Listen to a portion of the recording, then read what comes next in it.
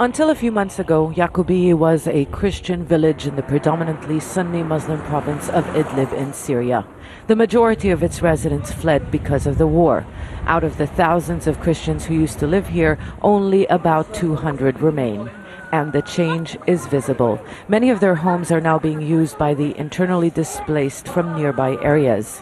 And other villas are now bases for opposition brigades.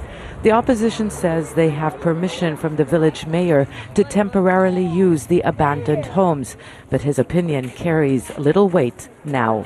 We weren't able to convince the Christians in this town to speak to us on camera. They told us they're afraid. Some of them say they have relatives in government-controlled territories, but they're also afraid of a divided opposition. They told us their worst fear today is the fact that there's no authority on the ground. At least not a clear authority. Islamic forces and the moderate rebel factions fought this battle against the government together. But when it comes to deciding the next step, there is little they agree on.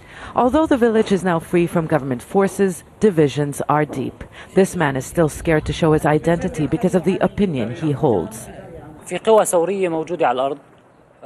There are revolutionary forces who are not united, so we are trying to agree on forming a court to impose law and order in this region. The court will follow civil laws. A member of an opposition Islamic group who disagrees is happy to show his face.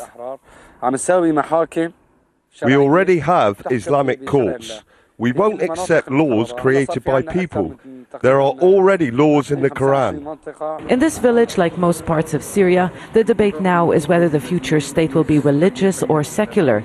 It is a debate that Christians don't seem to have a say in, and it is a debate that not just worries the minorities. Our revolution is somehow in danger. There are some problems and different opinions. There are some who are exploiting the vacuum. Imposing law and order will not just help the Christians, but all communities. The story of Yaqubiya is more than a story of a Christian village. It is the story of Syria.